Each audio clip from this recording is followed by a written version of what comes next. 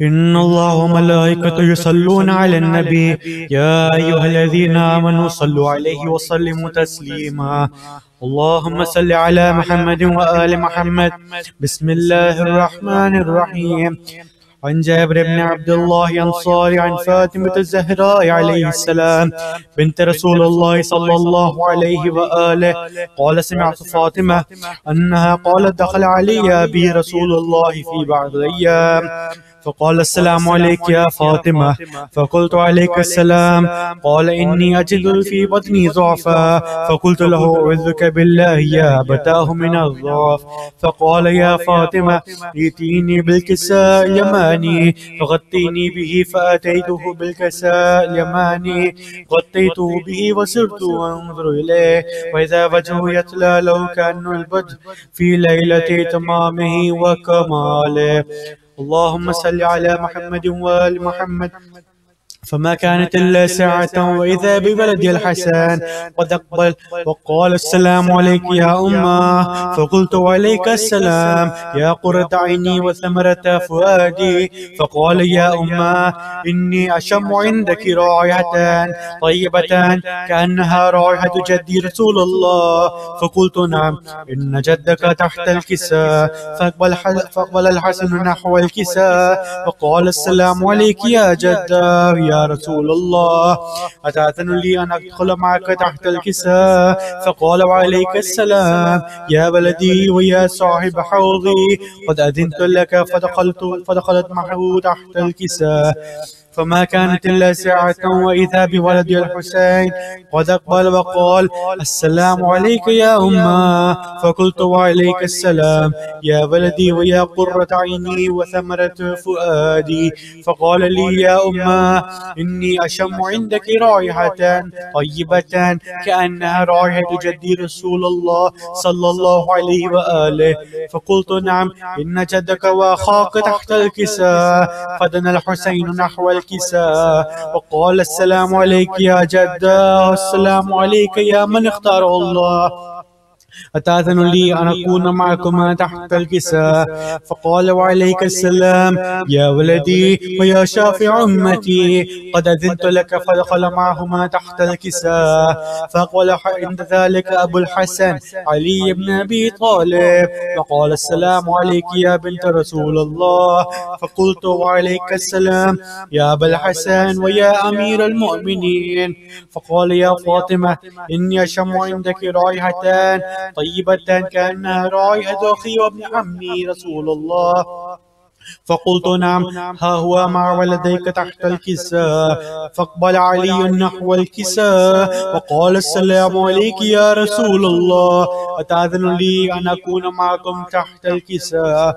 قال له وعليك السلام يا أخي ويا وصيي وخليفتي وصاحب لوائي، قد أذنت لك. فدخل علي تحت الكساء. ثم أتيت نحو الكساء وقلت السلام عليك يا أبتاه يا رسول الله، أتأذن لي أن أكون معكم تحت الكساء؟ قال وعليك السلام يا بنتي ويا بلعتي، قد أذنت لك. فدخلت تحت الكساء.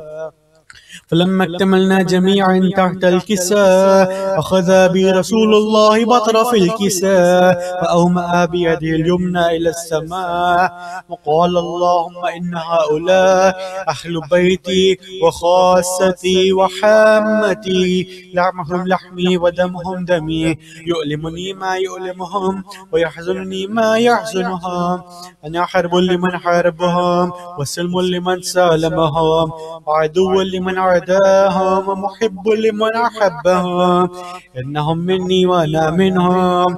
فاجعل صلواتك وبركاتك ورحمتك وغفرانك ورضوانك علي وعليهم، واذهب عنهم الرجس وطهرهم تطهيرا. اللهم صل على محمد وآل محمد.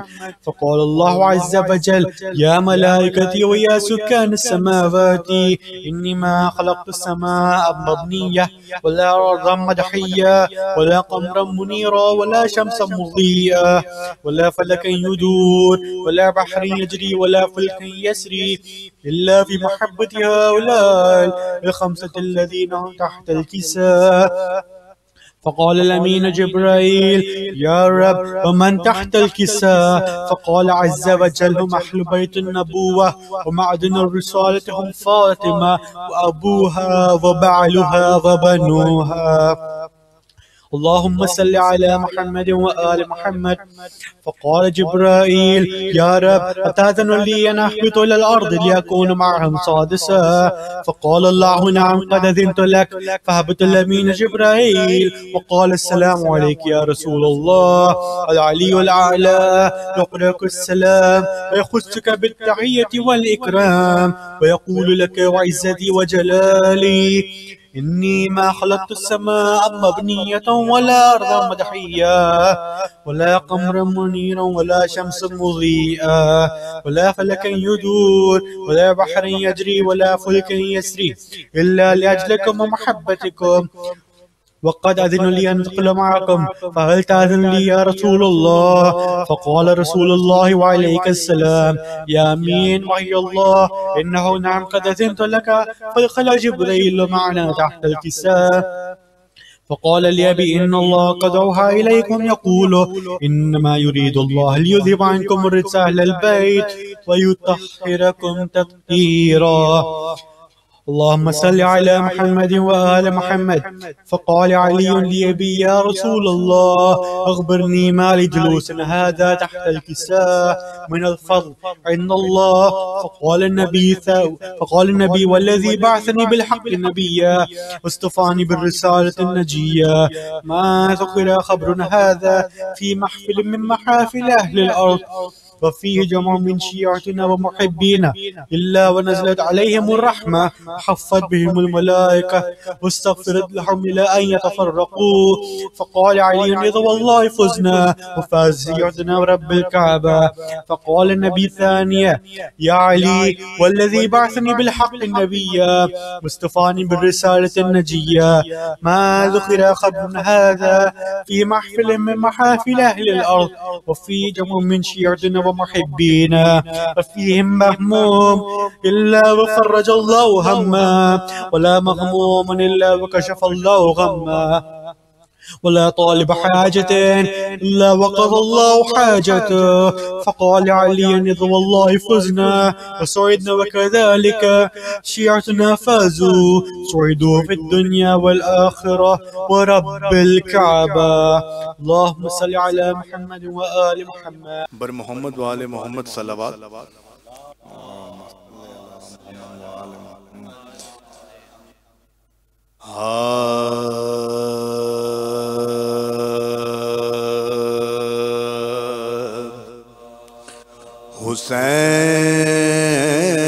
حسین شاہ بھی ہیں اور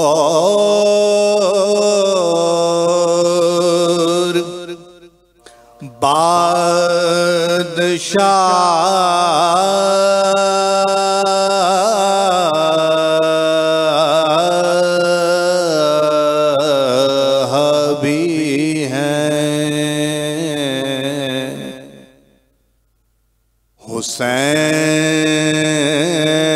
حسین دین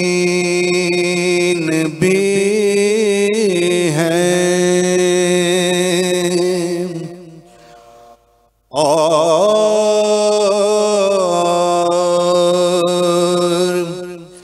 دین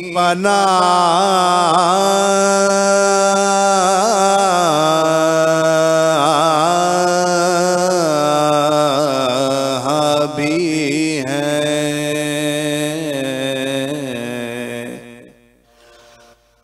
نہ کہ یزید کی بیعت کٹا دیا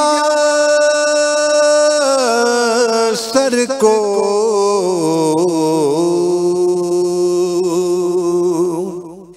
نہ کہ یزید کی بیعت کٹا دیا سر کو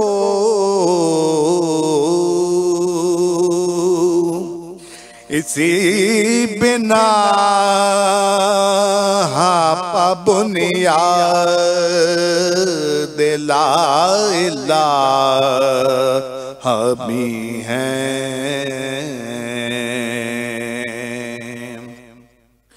حسین شاہ بھی ہیں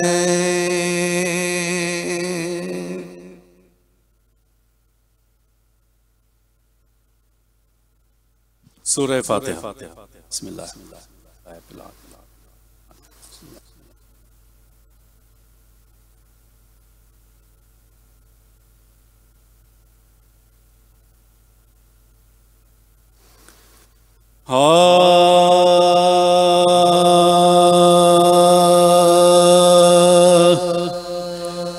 قید سے جب پسر مسلم بے پر چھوٹے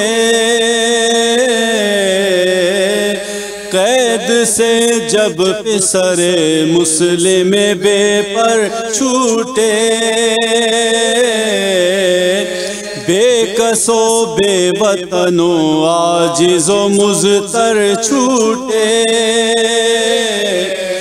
بعد 1 سال کے وہ دونوں برادر چھوٹے چھوٹے سے سن میں بڑے رنج اٹھا کر چھوٹے چھوٹے سے سن میں بڑے رنج اٹھا کر چھوٹے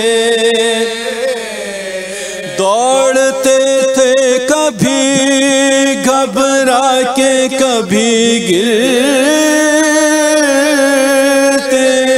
تھے شب تاریک میں 2 چاند پڑے پھرتے تھے رو کے کہتا تھا بڑے بھائی سے چھوٹا ہر دم بیٹھ کر اب کہیں دم لے لو نہیں اٹھتے قدم دوڑتے دوڑتے سینے میں سماتا نہیں دم منزلوں چلنے سے بھائی کبھی واقف نہیں ہم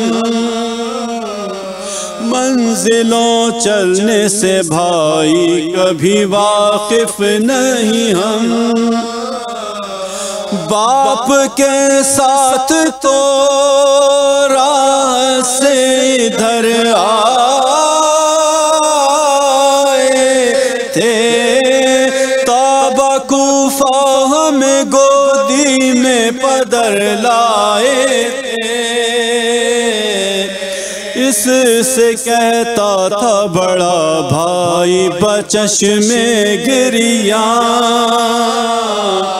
تم میری گود میں آؤ میں تمہارے قربان باپ کے وقت کی راحت کا بھلا کیا ہو بیان اب تو ہم بے کس و تنہا ہوئے بابا ہیں کہاں جو مقدر میں ہے وہ جور و جفا دیکھیں گے کیا خبر تھی کہ یتیمی کی بلا دیکھیں گے آفتاب لیے وارد ہوئی وہاں ایک زن پیر ایک جا اس کو نظر آ گئے 2 ماہ منیر اس کا منہ دیکھ کے گھبرا گئے وہ طفل صغیر تب ضعیفان قریبان کے یہ کی تقریر یہ تو میں سمجھی کہ آوارہ وطن ہو دونوں، کون سے باغ کے تم غنچہ دہن ہو دونوں، رو کے وہ بولے کہ کیا حال کہیں اے مادر، ہم ہیں غربت زدہ و بے وطن و خستہ جگر، ماں تو یثرب میں ہے کوفے میں ہوئے قتل پدر، ماں تو یثرب میں ہے کوفے میں ہوئے قتل پدر، باپ ہوتا تو یہ دکھ کاہے کو پڑتا ہم پر، دو دو دن تک نہیں غربت میں غذا ملتی ہے، نہ تو موت آتی ہے نہ امن کی جا ملتی ہے، رو کے اس دم یہ بڑے بھائی نے چھوٹے سے کہا، میں نے واللہ یہی خواب ابھی دیکھا تھا، کہ یہ روئے گلے مل کے بسد آہو بکا، آمد مرگ ہوئی خواب سے حارس چونکا، آمد مرگ ہوئی خواب سے حارس چونکا، پوچھا مادر سے یہاں آہو بکا کیسی ہے، گھر کے حجرے میں یہ رونے کی صدا کیسی ہے، تیغ اٹھا کر یہ کہا کس کے ہو تم نور نظر، تیغ اٹھا کر یہ کہا کس کے ہو تم نور نظر، ڈر کے وہ بولے کہ ہم دونوں ہیں مسلم کے پسر، تیرے مہمان ہیں تلوار علم ہم پا نہ کر، یہ سخن سنتے ہی دوڑا وہ لئی بداختر، یہ سخن سنتے ہی دوڑا وہ لئی بداختر، دونوں بچوں پا جھکاتے ہو جفا جو پکڑے، ایک کا ہاتھ اور ایک بھائی کا گیسو پکڑے، دونوں بچوں پا جھکاتے گئے جفا جو پکڑے، ایک کا ہاتھ اور ایک بھائی کا گیسو پکڑے،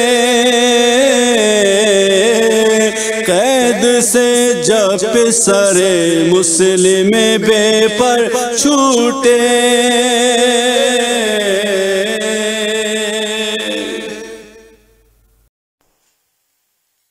اعوذ باللہ من الشیطان اللعین الرجیم، بسم اللہ الرحمن الرحیم، الحمد للہ رب العالمین، والصلاة والسلام علی اشرف الانبیاء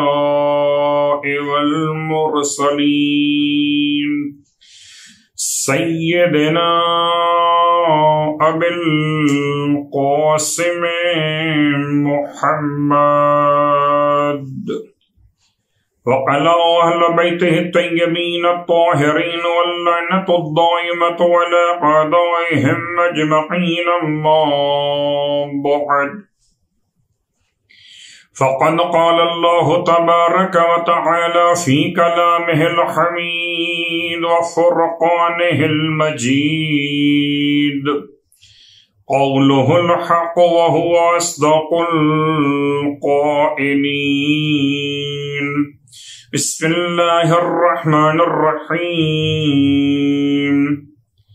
وأما الجدار فكان لغلامين يتيمين في المدينة وكان تحته كنز لهما وكان أبوهما صالحا فأراد ربك أن يبلغا أشدهما ويستخرج كنزهما رحمة من ربك وما فعلته عن أمري ذلك تعويل ما لم تستطع عليه صبرا. تمام تعریفیں شہیدوں کے پروردگار کے لیے اور تمام ہدیہ درود و سلام شہیدوں کے سید و سردار اور ان کے آباء و اجداد طیبین و طاہرین کے لیے اور ان کی اولاد طیبین و طاہرین کے لیے. الحمدللہ الذی جعلنا من المتمسکین بالقرآن العظیم وجعلنا من المتمسکین بولایت علی بن ابی طالب علیہ السلام. عظم اللہ اجورنا واجورکم بمصابنا بیتیمین فی اولاد المسلم وجعلنا وإياكم إن شاء الله من الطالبين بسعارهما مع وليهما من آل محمد علیہم السلام. اما بعد، شکر پروردگار شہیدان کہ امام بارگاہ علی رضا شارجہ کے ممبر سے اولاد مسلم ابن عقیل علیہم السلام کی شہادت کے عنوان سے مجلس اعضا منعقد ہو رہی. یقیناً ایک ایسی شہادت کا عنوان، ایک ایسی تعزیت کا پیغام کہ جو مکتب آل محمد کے لیے، تمام تر مکتب انسانیت کے لیے ایک ایسا عنوان قائم کر گئے کہ کائنات میں ایسا ظلم شدید نہ کبھی اس سے پہلے ہوا اور نہ ہی اس کے بعد کبھی ہو سکے گا کہ جیسا کربلا کے شہیدوں کے ساتھ ہوا. شہیدان کربلا پر لاکھوں سلام. آئیے ان دو یتیموں کی یاد مناتے ہوئے قرآن مجید فرقان حمید سے کچھ یتیموں کی اہمیت کے حوالے سے اور کچھ ذمہ داری والدین تربیت اولاد کے عنوان میں چند جملے آپ کی خدمت میں عرض کرنا چاہوں گا. سورہ مبارکہ الکہف کی آیت نمبر 82 یعنی کہ آیت کا نشان 82. سورہ مبارکہ الکہف، سورہ کا نشان 18 نمبر کا سورہ اور 82 نمبر کی آیت. سرنامہ کلام میں اس کی تلاوت کا شرف حاصل کیا گیا. اس میں پیغام پروردگار عالم کی طرف سے، اور اس پیغام کا عنوان ان 3 واقعات کے تسلسل میں جو حضرت موسیٰ ابن عمران علیہ السلام اور حضرت خضر علیہ السلام یعنی کہ بلیکا بن ملکان، آپ کا اس میں گرامی اختلاف کے ساتھ، یہ 2 شخصیات کا واقعہ سورہ کہف کے اندر، اور ان 2 شخصیات کی ملاقات میں 3 واقعات اور اس پر جناب خضر علیہ السلام کا عمل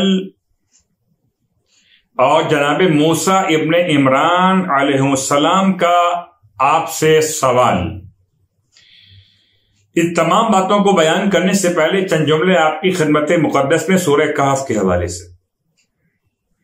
سورہ کہف قرآن مجید کا وہ عظیم الشان سورہ کہ جب نازل ہوا تو 70,000 فرشتے اس کے ساتھ اس کی عظمت کو بیان کرنے کے لیے زمین پر بھیجے گئے.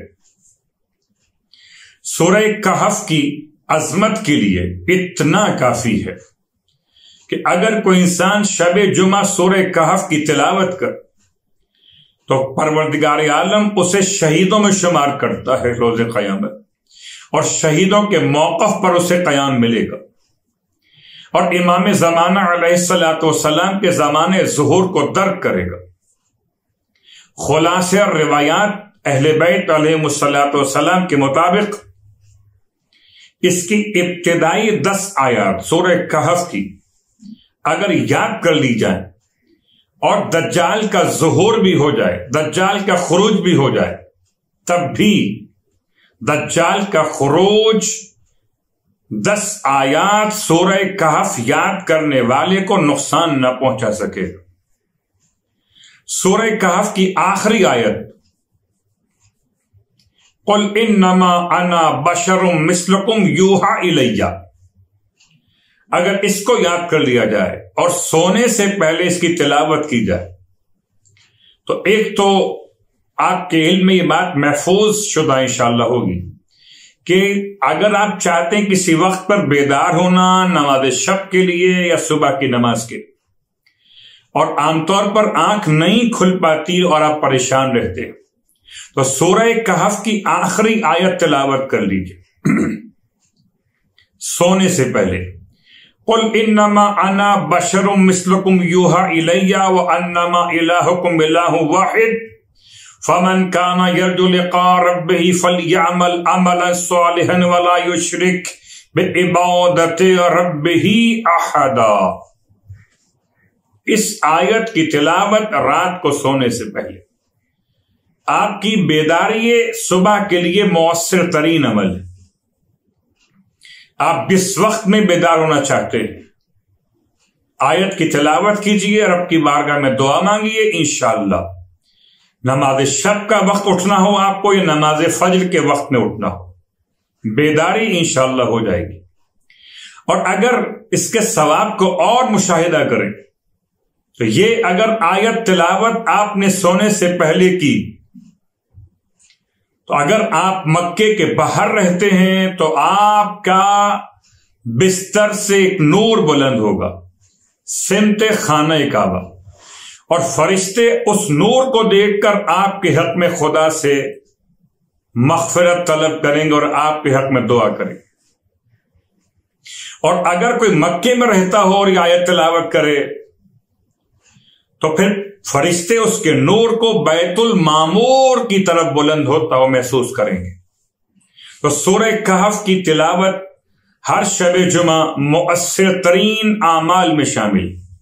امام علیہ السلام کی محبت میں، دجال کے فتنے سے بچاؤ کے لیے، اور جنت میں شہیدوں کا مقام پانے کے لیے، اور قیامت میں اس کے نور سے استفادہ کرنے کے لیے. یہ تو چند باتیں آپ کی خدمت میں تھیں تاکہ اس آیت کی برکت سے سورہ کہف کی تلاوت کا ایک عنوان آپ کے لیے پیش کر دیا جائے. اب یہ رہی آیت جس کا نشان 82، وَأَمَّا الْجِدَارُ. موسیٰ علیہ السلام سے جب سوال کیا کسی نے کہ بتائیے روئے زمین پر سب سے زیادہ صاحب علم کون ہے، آپ نے جواب میں ارشاد فرمایا کہ میں سمجھتا ہوں کہ روئے زمین پر مجھ سے بہتر صاحب علم کون ہوگا، اور اس میں کوئی شک نہیں کہ اپنے زمانے میں حجت خدا، اللہ کے انبیاء، اولی العزم پیغمبر، صاحب کتاب و شریعت نبی بالکل اسی انداز سے بیان کر رہے تھے کہ پھر پروردگار عالم نے وحی نازل کی کہ جائیے ہمارے ایک بندے سے ملاقات کیجیے جو ہمارے بندوں میں سے خاص بندہ، ہم نے اس پر اپنی رحمت کو نازل کیا ہے اور اپنے علم سے اسے نواز دیا ہے۔ موسیٰ علیہ السلام چلے، ملاقات کی، پورا واقعہ آپ کے علم، اور سارا واقعہ بیان کرنے کا وقت بات کو اپنے عنوان پر لاتے ہوئے کہ 3 واقعات پیش آئے۔ پہلا واقعہ، کشتی میں سوار ہوئے اور خضر علیہ السلام نے کشتی میں سوراخ کیا۔ دوسرا واقعہ، سفر کشتی کا مکمل ہوا، آپ خشکی کے علاقے میں چلنا شروع ہوئے تو ایک نوجوان کو اللہ کے نبی، اللہ کے ولی جناب خضر علیہ السلام نے اپنی تلوار سے قتل کر دیا۔ اور تیسرا واقعہ، ایک بستی کے اندر پہنچے اور اس بستی میں گرتی ہوئی دیوار کو دوبارہ سے مضبوط کر کے بنا دیا۔ ہم بالکل آخری واقعے پر بات کرنے والے تاکہ یتیموں کی اہمیت اور طفلان مسلم کی تاریخ سے ہم قریب ہو سکے۔ ترجمہ آیت کا، وَأَمَّا الْجِدَارُ، آپ فرماتے ہیں جب موسیٰ علیہ السلام رخصت ہو رہے کہ اب خضر علیہ السلام کے ساتھ آگے نہیں چل سکتے تو 3 واقعات کے علل اور وجوہات آپ سوال کرنا چاہتے تھے اور جناب خضر علیہ السلام جواب دے رہے تھے۔ فرمایا جہاں تک دیوار کا تعلق ہے تو یہ دیوار 2 ایسے لڑکوں کی ملکیت تھی جو شہر میں یتیم تھے۔ وَكَانَ تَحْتَهُ كَنْزٌ لَهُمَا، اور اس دیوار کے نیچے ان دونوں کا خزانہ پوشیدہ تھا۔ وَكَانَ أَبُوهُمَا صَالِحًا،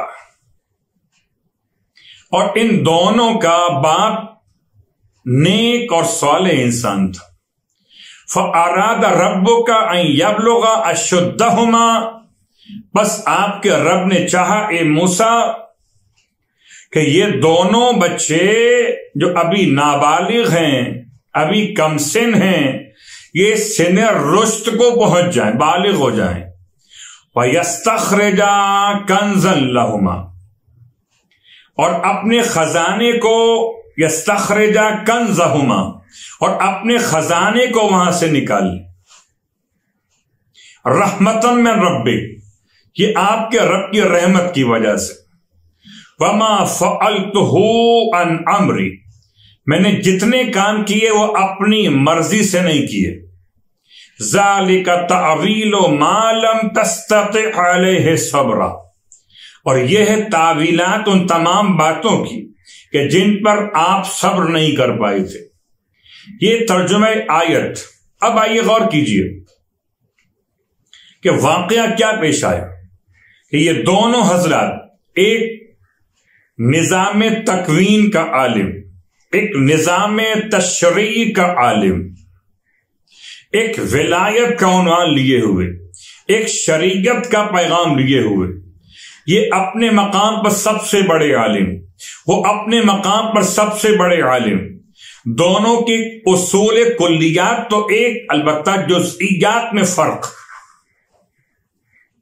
اور دونوں اس انداز سے چلے کہ ایک بستی میں پہنچے، اس کا نام تھا ناصرہ، اور ناصرہ کا مطلب ہی مدد کرنے والی بستی، اور وہاں پہنچنے کے بعد دونوں تھکے ہوئے، بھوک اور پیاس کی کیفیت میں، ایسے میں جناب خضر علیہ السلام نے موسیٰ علیہ السلام سے ارشاد فرمایا کہ آئیے اس دیوار کو جو شکستہ ہے اس کو تعمیر کریں۔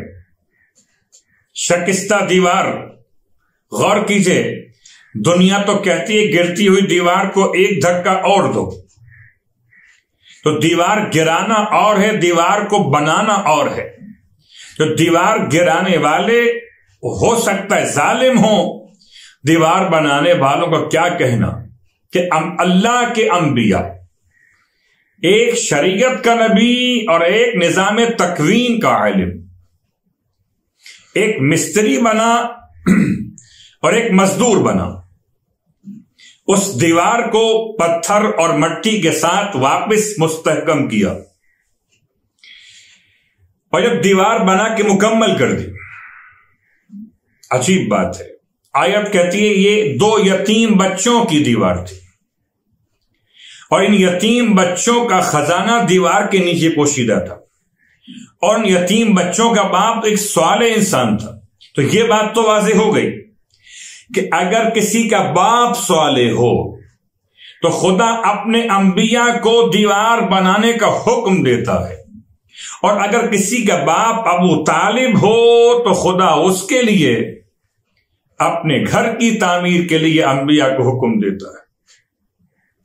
اللہ اکبر! یہ 2 شہزادے رہنے والے شہر بستی کے یتیم بچے، ان کا خزانہ پوشیدہ ہے دیوار کے نیچے۔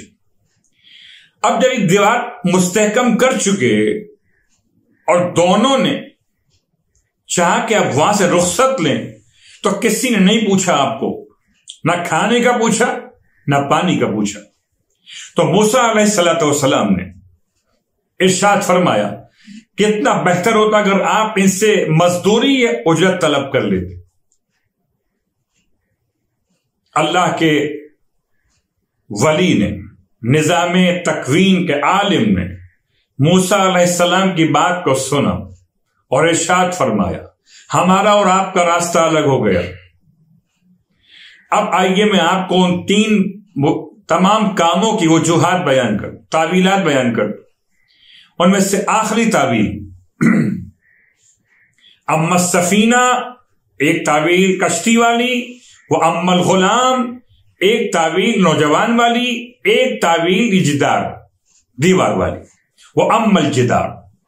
دیکھیے یہ دیوار یتیموں کی تھی، اور یتیموں کا خزانہ اس دیوار کے نیچے پوشیدہ تھا، اور آپ کا پروردگار یہ چاہتا تھا کہ یہ جب تک بالغ نہ ہو جائے تب تک یہ خزانہ محفوظ رہے۔ آئیے اب آیتوں سے نکل کر روایت میں آتے ہیں، اور یتیم کی اہمیت پہ غور کیجیے۔ یتیم، ایسا یتیم جس کا باپ صالح ہو۔ 2 یتیم، آج 2 یتیموں کا ماتم ہے کہ جن کا باپ سفیر حسین تھا۔ یہ 2 یتیم جن کا باپ صالح، تو اللہ کے انبیاء نے ان کی دیوار کو مستحکم کیا تھا کہ خزانہ محفوظ رہے، اور وہ 2 یتیم سفیر حسین کے یتیم کہ جن کا ماتم کرنے آپ جمع ہو۔ یتیم کا مقام، اللہ اکبر! روایت کی روشنی میں یہ دونوں یتیموں کے باپ کا رشتہ تو بیان ہو گیا، عمل بیان ہو گیا، البتہ خزانہ کیا تھا؟ یہ سوال اپنے مقام پر محفوظ۔ یہ سوال کیا گیا امام جعفر صادق علیہ السلام سے کہ مولا آپ بتائیے کہ ان یتیموں کا خزانہ تھا کیا؟ تب امام نے ارشاد فرمایا کہ خزانہ ایک لوح، ایک تختی، ایک بورڈ سمجھیے، جو آج کے دور میں آپ سمجھ سکتے ہو بورڈ کے عنوان سے یا کوئی تختی کے عنوان سے لوح کا ترجمہ کرتے، اور اس پر 4 کلمات تحریر تھے، نہ یہ سونے کا نہ یہ چاندی کا۔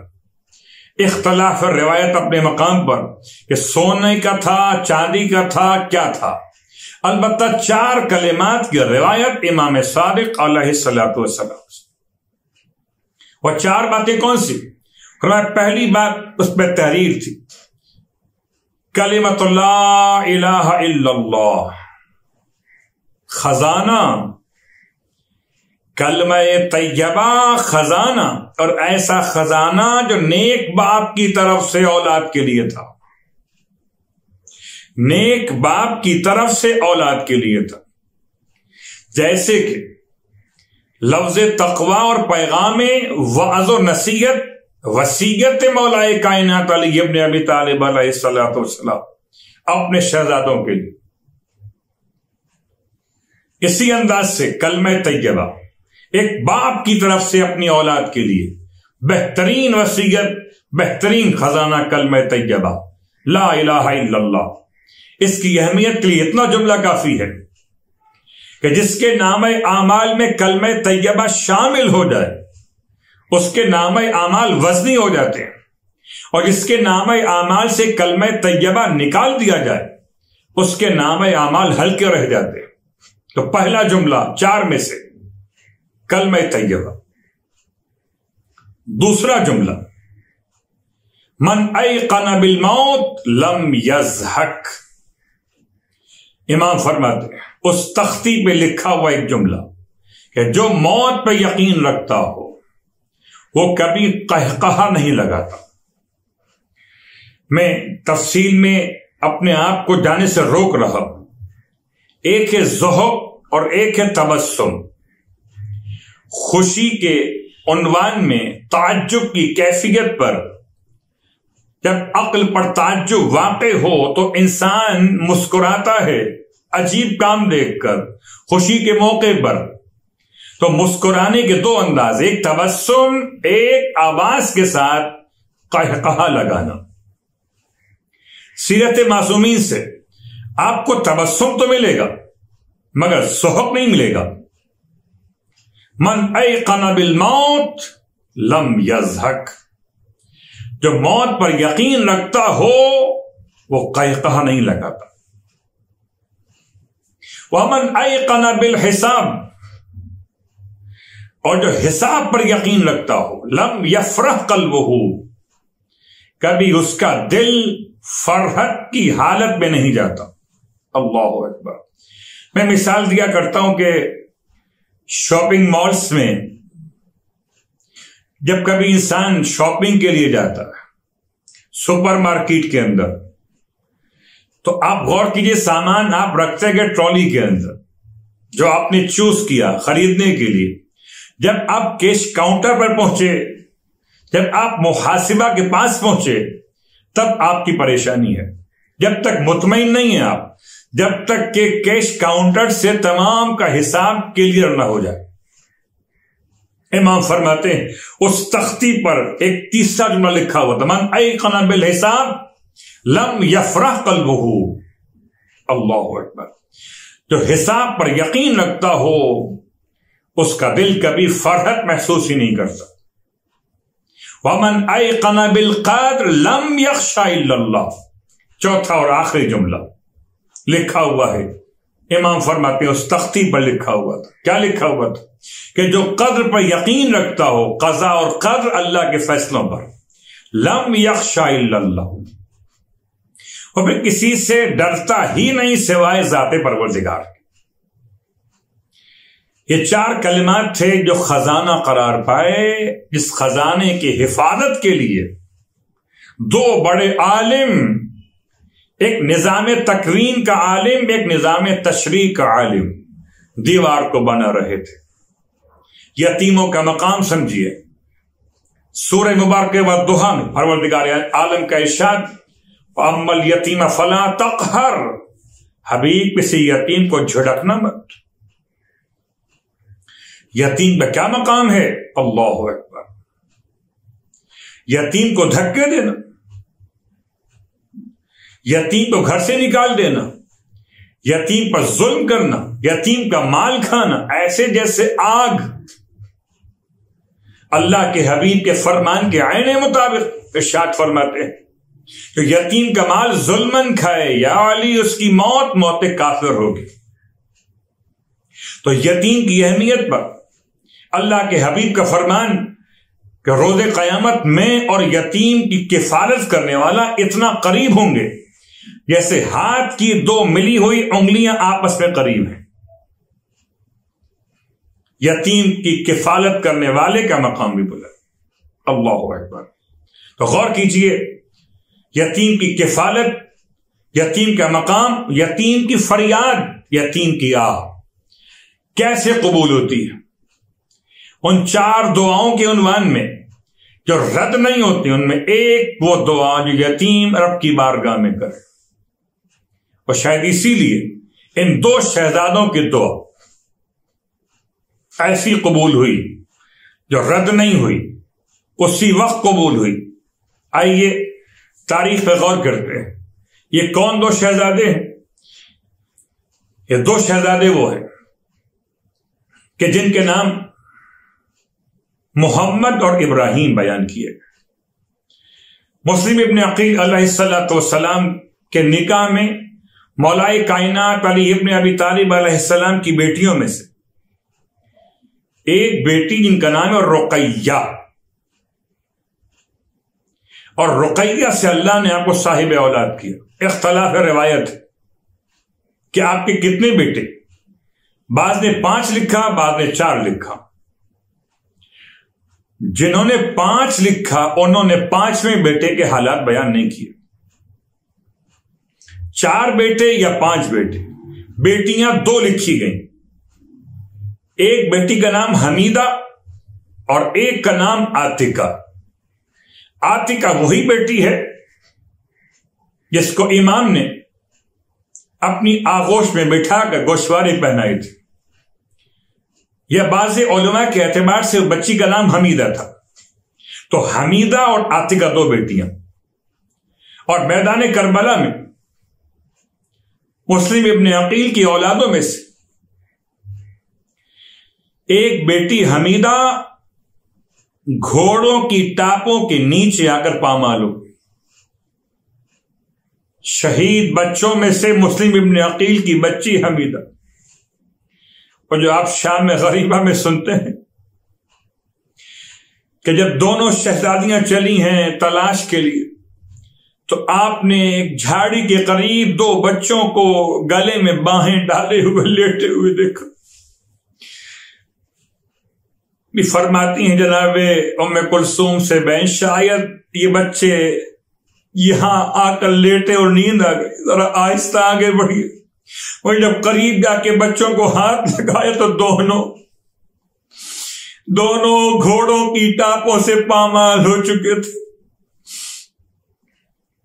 تو جناب مسلم ابن عقیل کی 2 بیٹیاں، ایک کا نام عاتقہ، ایک کا نام حمیدہ. اختلاف روایت اپنے مقام پر ہے. اور 4 بیٹوں میں سے ایک محمد الاکبر اور ایک عبداللہ. یہ دونوں شہید کربلا کے میدان میں ہوئے. سرکار سید الشہداء پہ قربان ہو. اور 2 بیٹے، ایک کا نام محمد الاصغر اور ایک کا نام ابراہیم. محمد الاصغر بڑے تھے ابراہیم کے اعتبار سے، ایک 10 سال کے اور ایک 8 سال کے. اب جو تاریخ پڑھی جاتی ہے اہل عرب میں، وہ پڑھی جاتی ہے کہ جب تمام بچے اسیر کیے گئے بیویوں کے ساتھ، تب یہ دونوں بچے جدا ہو کر بھٹک گئے اور کربلا سے ٹھوکریں کھاتے ہوئے پھر گرفتار ہوئے اور بعد میں قید خانے میں ڈالے گئے اور 1 سال تک قید کے اندر رہے. یہ روایت پڑھی جاتی ہے اہل عرب کے نزدیک.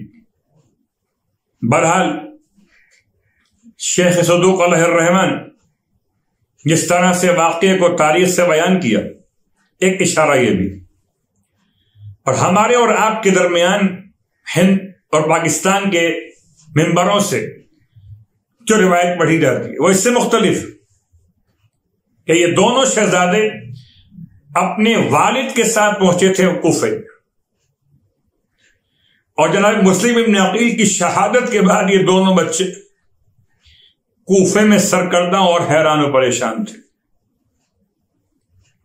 ان کی ماں کا نام ہے رقیہ. رقیہ مولائے کائنات کی بیٹی. اللہ نے صاحب اولاد کیا 5 بیٹے. 5ویں بیٹے کا نام عبد الرحمن. ایک محمد الاکبر، ایک عبداللہ، ایک محمد الاصغر، ایک ابراہیم، ایک عبد الرحمن. 5 بیٹے اور 2 بیٹیاں.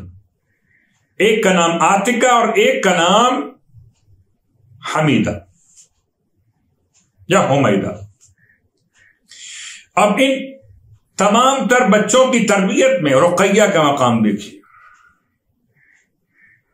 شہزادی مولائے کائنات کی بیٹی، اور چونکہ ہمارے عنوان میں مرحلہ شامل ہے تربیت اولاد، اولاد کی ایسی تربیت، اللہ اکبر، ذمہ داری ہے والدین کی. والد کی ذمہ داری بچوں کی تربیت میں بالکل ایسے جیسے معصوم کا فرمان کہ بچوں پر اخلاقیات، تعلیم قرآن، اچھے نام اور آل محمد سے محبت کا درس کامل دے دینا. اور ماں کی تربیت صداقت سکھانا، ماں کی تربیت انسانیت سکھانا، ماں کی تربیت غم حسین میں رونا سکھانا. کیا تربیت کا اثر تھا، غور کیجیے گا کہ یہ دونوں بچے اپنی شہادت سے پہلے، ایک 8 سال کا ایک 10 سال کا، اپنی شہادت سے پہلے دونوں بچے اپنے قاتل سے، حارث ملعون سے کیا کہتے تھے جب یقین ہو گیا کہ اب وقت شہادت آ پہنچا اور کوئی بات ہی قبول کرنے کو تیار نہیں؟ یہ دونوں کہتے تھے کہ ہمیں زندہ لے چل ابن زیاد کے پاس. اس نے کہا ممکن نہیں ہے کہ کوئی تم دونوں کو مجھ سے چھین لے گا، مجھے انعام چاہیے 1000 درہم ایک کے لیے اور 2000 درہم دونوں بچوں کے انعام رکھے گئے تھے کہ جو گرفتار کر کے لائے گا اسے انعام ملے گا. تو حارث سے بچوں نے کہا تجھے انعام چاہیے تو ہمیں ہمارے ماموں کے پاس لے چل، تجھے انعام دلوا دیں گے. لیکن خسر الدنیا والآخرہ، بالکل ایسے جیسے سرکار سید الشہداء نے عمر ابن سعد سے فرمایا تھا، حق ہماری طرف کہاں جاتا ہے، ہمارے ساتھ آ جا. اس نے بہانے کیے تھے کہ میرا مال لوٹ لیں گے. امام نے فرمایا میں تجھے اس سے زیادہ مال دے دوں گا. اسی انداز سے بچے کہتے تھے ہمیں ہمارے ماموں کے پاس لے جا، جتنا تو کہے گا مال تجھے دلوا دیں گے. جب ظالم نے بچوں کی کوئی بات قبول نہ کی، تربیت اولاد دیکھیے تو بچوں نے حارث سے یہ کہہ کر تمام تر بچوں کے لیے ایک پیغام جاری کیا اور تربیت اولاد کا ایک عنوان جناب رقیہ کا ثابت کر دیا. ماں کیسی ہو، تربیت کیسے کرے. آیت اللہ خمینی سے جب پوچھا گیا کہ آپ کس کے ساتھ آگے بڑھیں گے، کہ ماؤں کی گود میں پلنے والے بچے ہمارے ساتھ ہوں گے. تربیت اولاد، تربیت اولاد میں اگر ماں کی تربیت میں صرف اتنی سی بات بیان کروں کہ ماں اگر باوضو ہو کر بچوں کو شیر پلائے تو شیخ مفید جیسا عالم حالت خواب میں شہزادی کونین کی زیارت کر 2 شہزادوں کو ساتھ لے کر آئی. پھر موسوی سادات میں ایک بیوہ خاتون معظمہ فاطمہ جن کا نام تھا اور بیٹوں کے نام حسن حسین تھے، جن کے بعد میں القابات زیادہ مشہور ہوئے، رضی، السید الشریف اور سید مرتضی علم الہدی. ان دونوں کو لے کر پہنچی تھی اور جب پوچھا تھا شیخ مفید نے آپ کون سا نیک کام کرتے کہ اتنا زیادہ مقام آپ کا بن گیا، تو فرمایا تھا کہ میں ان بچوں کو عالم شیر خوارگی میں جب شیر دیا کرتی تھی تو وضو کر لیا کرتی تھی. تو ماں کا وضو بچوں کے لیے، ماں کی تربیت، گھر کا ماحول آج سخت ترین امتحان ہے، برائی سے روکنا، بچوں پر نگاہ رکھنا، بچوں کے اخلاقیات کو سدھارنا، بچوں کو نمازی بنانا، ناصران امام بنانا ایک ماں کی ذمہ داری میں شامل۔ غور کیجئے، حارث سے بچے کہتے ہیں کہ ہمیں 2 رکعت نماز پڑھنے کی اجازت دے دیں۔ اللہ اکبر۔ ہمارا سلام ہو شہیدوں پر۔ اور میں آپ کی خدمت میں یہ بات بیان کر دوں کہ تربیت اولاد کے حوالے سے توسل بہت بڑی اہمیت کا حامل ہے، اور توسل میں ان 2 شہزادوں کا نام لے کر توسل کیجیے۔ شب شہادت اور روز شہادت کی مناسبت میں بعض نے 22 لکھا ذی الحج کی، بعض نے 23 لکھا ذی الحج کی۔ ان تواریخ میں ان شہزادوں کو سلام پیش کیجیے، اور ان کے روزے پر جائیے، مسیب سلام پیش کیجیے، اور سلام پیش کرنے کے بعد توسل کیجیے، خدا کو یتیموں کا واسطہ دیجیے۔ یہ دونوں ایسے یتیم ہیں جن کی دعا مستجاب ہوئی ہے، مستجاب الدعوات ہیں یہ دونوں شہزادے۔ حارث سے کہا کہ ہمیں نماز پڑھنے کی اجازت دے دیں۔ حارث نے قبول کیا۔ اللہ اکبر۔ نہر فرات کا کنارہ کوفے کا علاقہ، اور دونوں بچوں نے فرات کے کنارے نماز پڑھ کے بتایا کہ صرف کربلا ہی نماز نہیں بلکہ جہاں جہاں حسین کے چاہنے والے۔ اللہ اکبر۔ تمہیں حسین صدا دے رہے ہیں مقتل سے، ہماری یاد مناؤ مگر نماز کے ساتھ۔ شہیدان مسلم ابن عقیل تفلان یہ پیغام دے گئے کہ ایسی تربیت تھی ماں کی اور باپ کی، ایسی دعا ساتھ تھی کہ دونوں شہزادوں نے اپنی شہادت سے پہلے آخری عمل کیا، اس عمل کا نام تھا نماز۔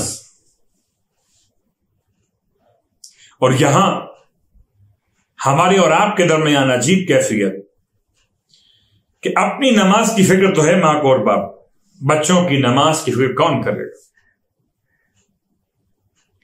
غور کیجئے کیا مستجاب الدعوات دونوں تھے کہ جب عام طور پر مصائب کے ربط بیان کرنے میں یہ واقعہ بہت کم پڑھا جاتا ہے،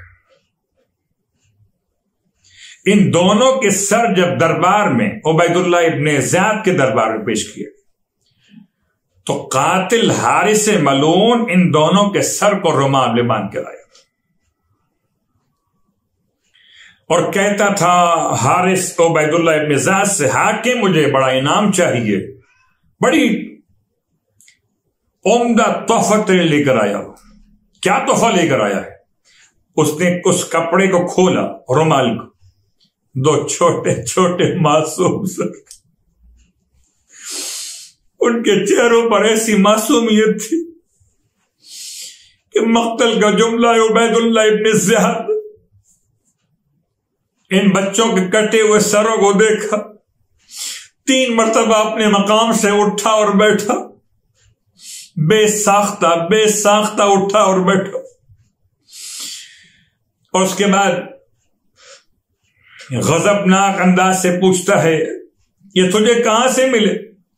تو حارث ملعون نے بتایا کہ میرے گھر میں آ کے چھپ گئے تھے۔ اللہ اکبر۔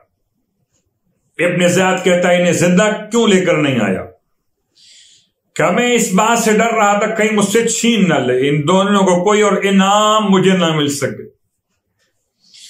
عجیب بات ہے، ابن زیاد پہ سوال کرتا ہے یہ تو بتا ان بچوں نے آخر وقت میں کچھ کہا تھا؟ قاتل کہتا ہے ان 2 بچوں نے آخر وقت میں نماز پڑھنے کے بعد رب سے دعا مانگی تھی، یا احکم الحاکمین، اے فیصلہ کرنے والوں میں سب سے زیادہ فیصلہ کرنے والے، احکم بہترین فیصلہ کرنے والے، ہمارے اور ہمارے قاتل کے درمیان فیصلہ فرما دے۔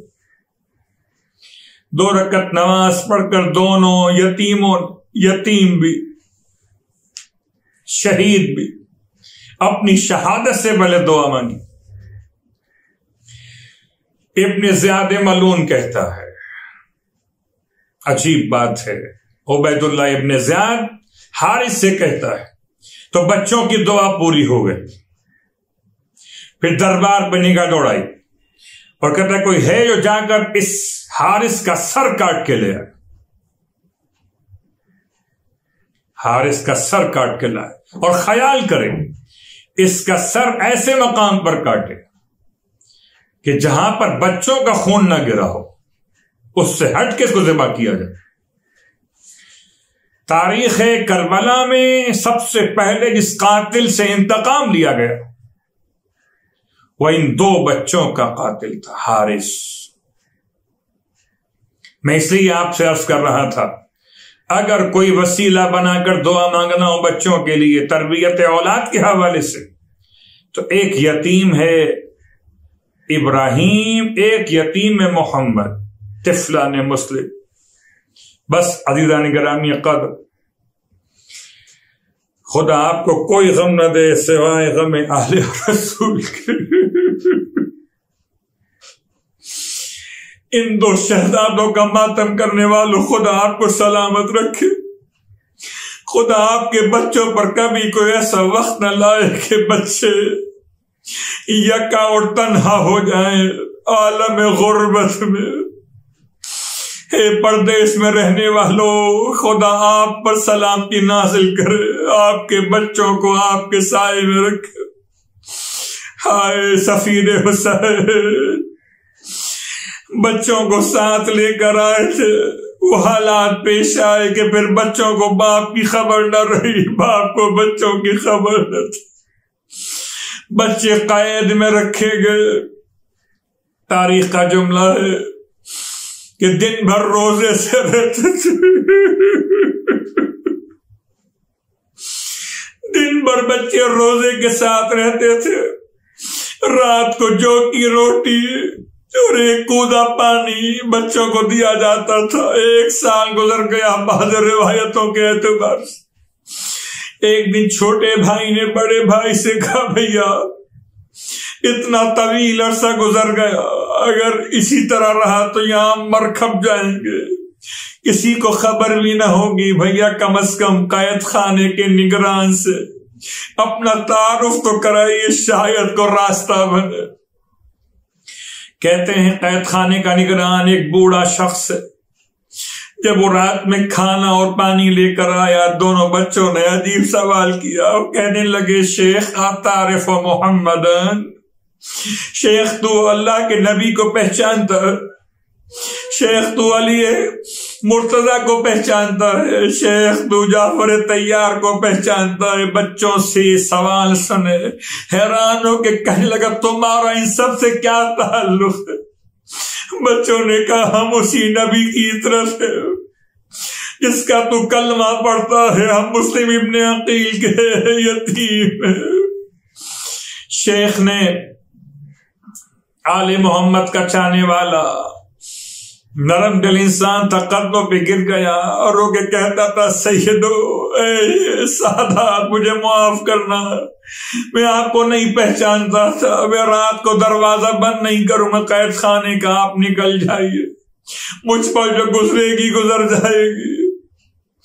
رات کا اندھیرا، بعض مقاتل میں لکھا ہے کہ اس نے اپنے بیٹے کو بچوں کے ساتھ روانہ کیا تھا، ایک انگوٹھی دے کر کہ لے جاؤ، لے جا کر ان دونوں شہزادوں کو اس قافلے تک پہنچاؤ جو قافلہ مدینے جا رہا ہوتا کہ یہ خیریت سے مدینے پہنچ۔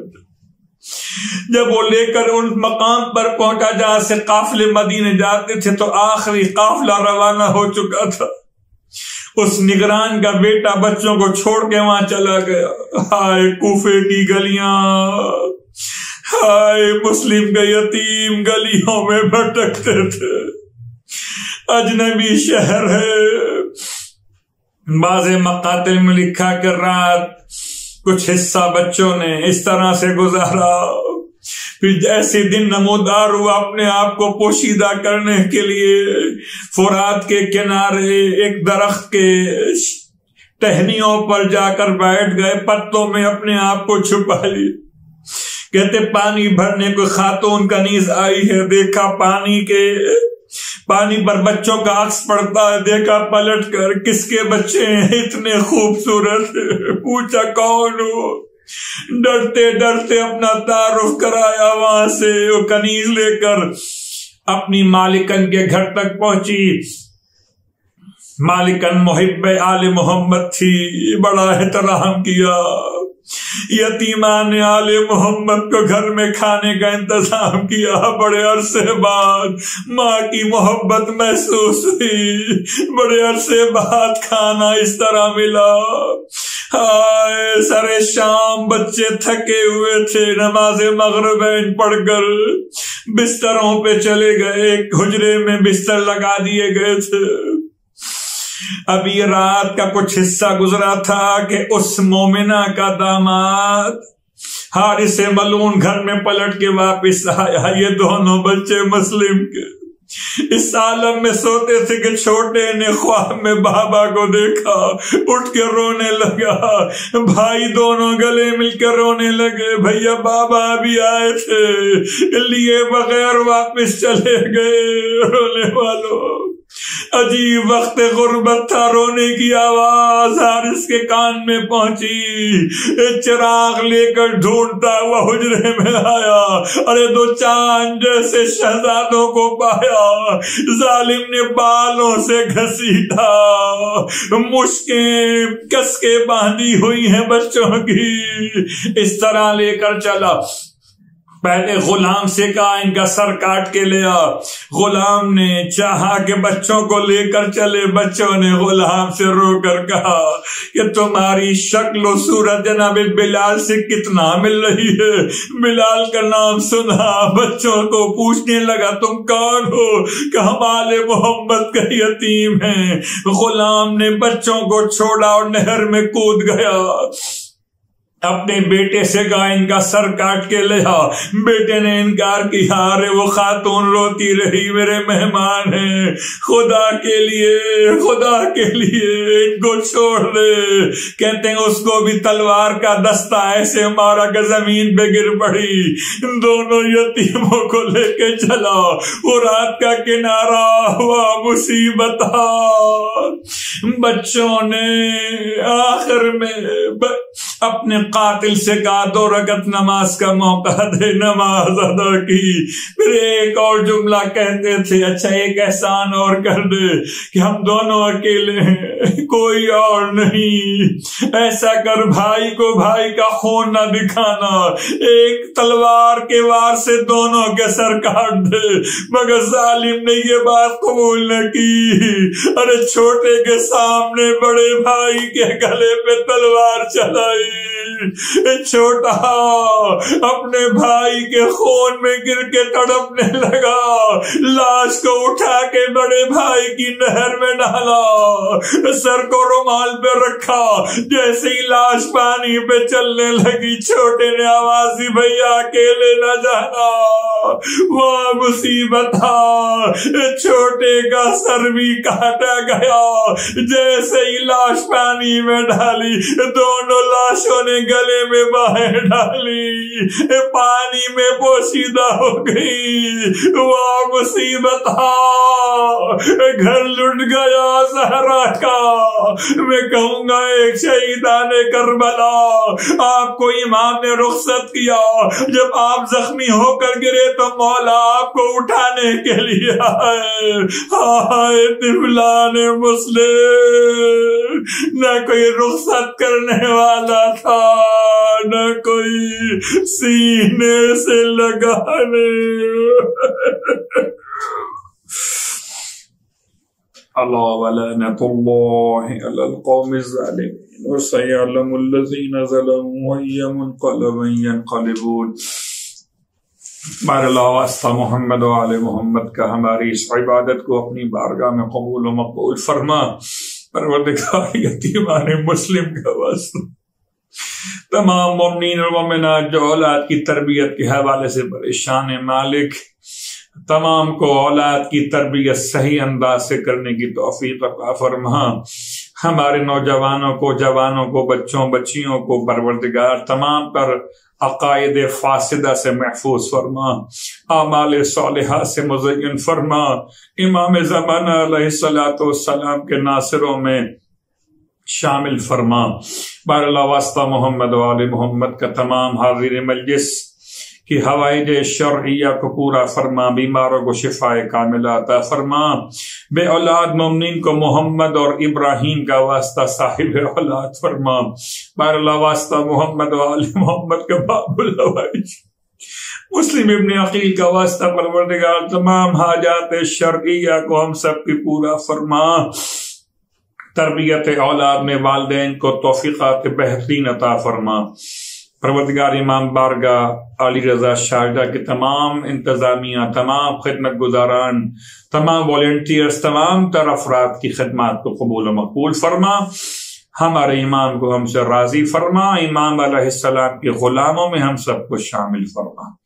ربنا تقبل منا انک انت السمیع العلیم بجائے محمد وعلیہ المعصومین برحمتک یا ارحم الراحمین. اور محمد و آل محمد صلوات. اللہم صلی علی محمد و آل محمد و عجل فرجہم.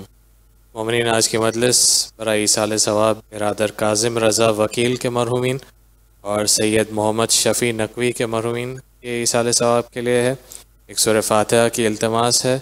مرحومہ صابرہ حسین زوجہ محمد حسین وکیل، وکیل فیملی کے مرحومین، فارق فیملی کے مرحومین، لیلانی فیملی کے مرحومین، مرچنٹ فیملی کے مرحومین، مرحوم محمد رفیع نقوی ابن محمد ایوب نقوی، مرحوم سید عامر عباس نقوی ابن سید محمد حسین نقوی، مرحومہ سیدہ خورشید آبدی بنت سید افضل حسین آبدی، مرحومہ سیدہ ساجدہ بیگم بنت سید غلام حسین نقوی، مرحومہ سیدہ کلثوم بانو بنت سید علی اصغر، آپ کے مرحومین، مرحوم علماء، مجتہدین، شہداء اسلام، امام بارگاہ علی رضا کے والنٹیئرز کے مرحومین، امام بارگاہ کے وہ والنٹیئرز جو اب اس دنیا میں نہیں رہے، اور ان مرحومین کو یاد کرتے ہوئے جن کے لیے کوئی سورہ فاتحہ پڑھنے والا نہیں ہے.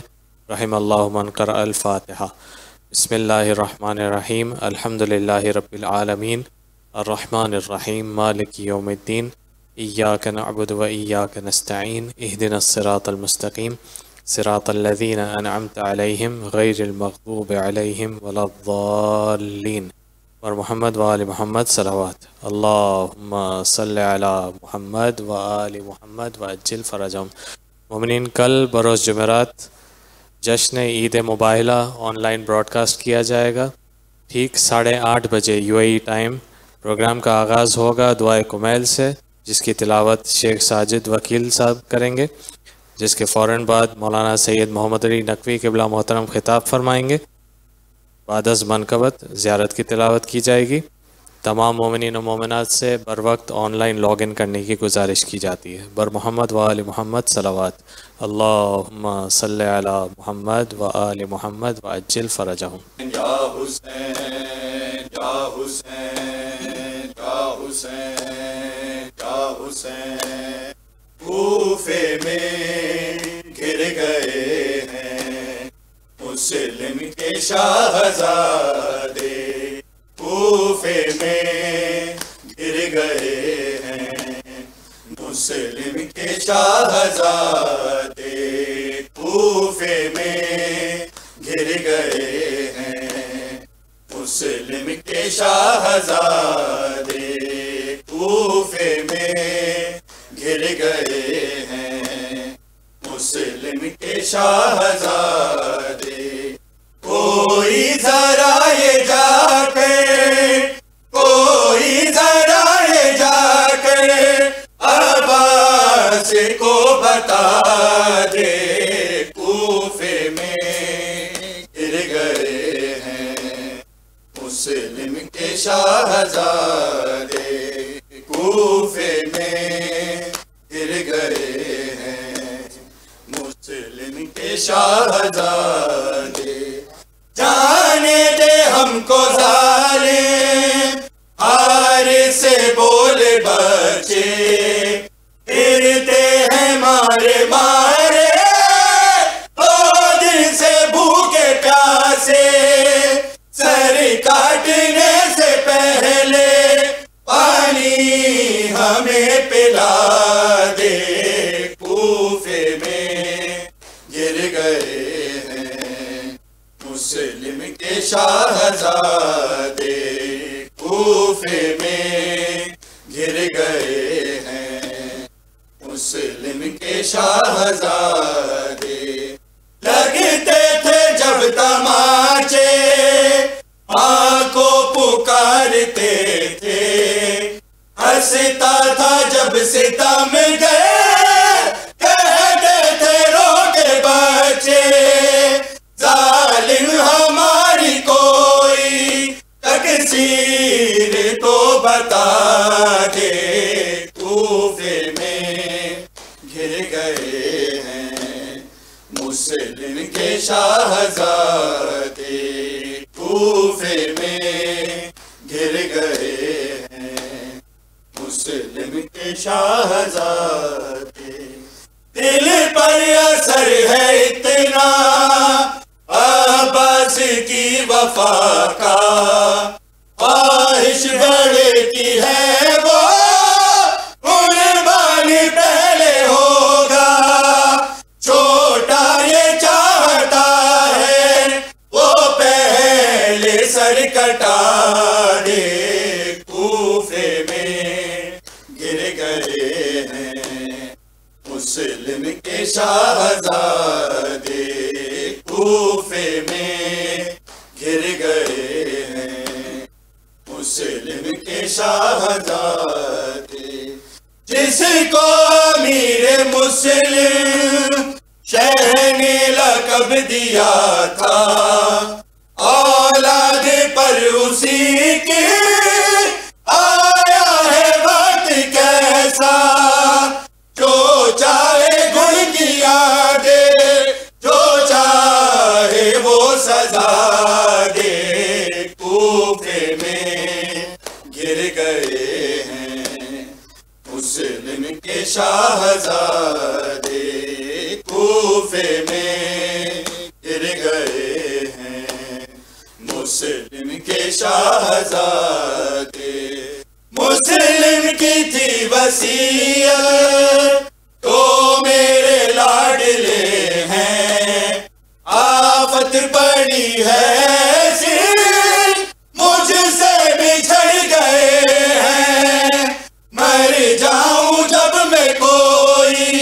ماں سے انہیں ملا دے، کوفے میں گر گئے ہیں مسلم کے شاہزادے، کوفے میں گر گئے ہیں مسلم کے شاہزادے، جانے دے ہم کو ظالم آر سے بولے بچے، پھرتے ہیں مارے مارے دو دن سے بھوکے پیاسے، سر کاٹنے سے پہلے پانی ہمیں پلا دے، کوفے میں گر گئے ہیں مسلم کے شاہزادے، کوفے میں گر گئے ہیں مسلم کے شاہزادے، کوئی ذرا یہ جا کے، کوئی ذرا یہ جا کے عباس کو بتا دے، کوفے میں گر گئے ہیں مسلم کے شاہزادے۔ متوجہ زیارت۔ السلام علیکہ یا رسول اللہ، السلام علیکہ یا حبیب اللہ، السلام علیکہ یا امیر المؤمنین یا سید الوصیین، السلام علیکہ یا فاطمۃ الزہرا سیدۃ نساء العالمین، السلام علیکم جمیع ائمۃ البقی، جمیع انبیاء و جمیع ملائکۃ المقربین، السلام علیکم ورحمۃ اللہ وبرکاتہ۔ السلام عليك يا أبا عبد الله وعلى الأرواح التي هلت بفنائك وأناخت برحلك، عليك مني جميعا سلام الله أبدا ما بقيت وبقي الليل والنهار، ولا جعله الله آخر العهد مني لزيارتكم. السلام على الحسين وعلى علي بن الحسين وعلى أولاد الحسين وعلى أصحاب الحسين، بالأخص سيدي ومولاي والفضل العباس بن أمير المؤمنين وقاسم بن الحسن ومسلم بن أقيل وهاني بن عروة وحبيب بن مظاهر والحر الشهيد الرياحي. السلام عليكم جميعا ورحمة الله وبركاته. السلام عليك يا غريب الغرباء، السلام عليك يا معين الضعفاء والفقراء، السلام عليك يا شمس الشموس يا أنيس النفوس، أيها المدفون بأرض توس، الرضا المرتضى الراضي بالقدر والقضاء. السلام عليك وعلى أختك المعصومة ورحمة الله وبركاته. السلام عليك يا صاحب العصر والزمان سيدي، الأمان الأمان الأمان من فتنة الزمان من زوال الإيمان. السلام عليك يا شريك القرآن، السلام عليك يا مظهر الإيمان، السلام عليك يا إمام الإنس والجان، عجل الله تعالى فرجك وسهل الله تعالى مخرجك وظهورك، واجعلنا من أعوانك وأنصارك وشيعتك ومحبيك. السلام عليكم جميعا ورحمة الله وبركاته.